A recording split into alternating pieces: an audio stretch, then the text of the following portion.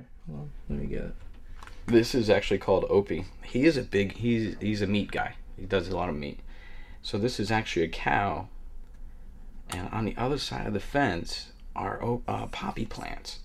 And this poor cow, while grazing, had a few poppy plants, and consequently always leans over the fence to eat more poppies, and that's why he has a hole in his bell there and cuts about his body.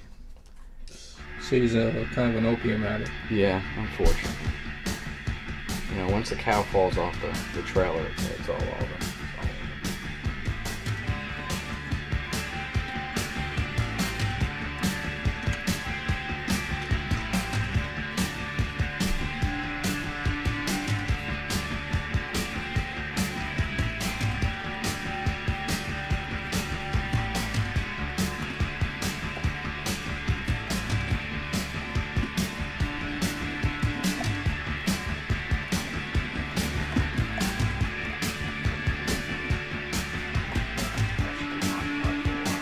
This is actually a print of the painting I gave to Mark Ryden, and thanks for what he does.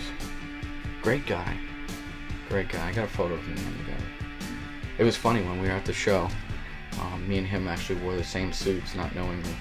Red velvet suits, black shirts, red ties, and we looked so much alike. You want to see a picture of me and him? Yeah. Yeah.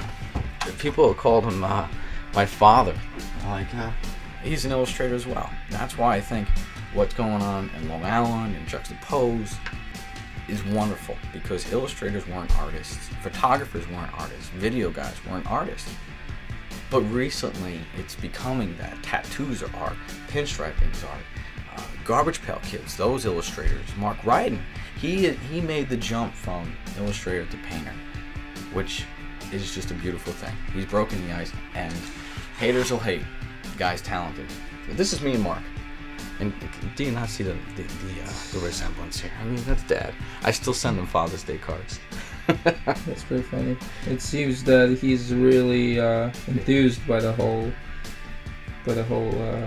situation, the synchronicity of it. Yeah, they were teasing us. Some celebrities were in the crowd, and teasing how much we looked alike. I've never seen a picture of him actually. He doesn't look anything like this. He's got long hair and a big burly beard.